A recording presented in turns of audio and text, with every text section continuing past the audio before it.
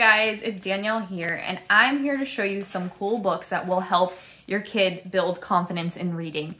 What I really love about this, the background is I have a kindergartner who's going to be in first grade. She graduates, I think, a month. So she's learned a lot of sight words. They're teaching her very basics of reading. And her teacher does practice with her in class. And it's hard for me to find books to practice with her at home. But we bought this set.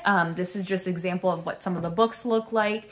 And it's been so great at building her confidence with reading because the books are short and simple. The sentences are not too long, so they don't get frustrated easily. Here's an example of the sentence. The book isn't too long, so they don't get frustrated easily.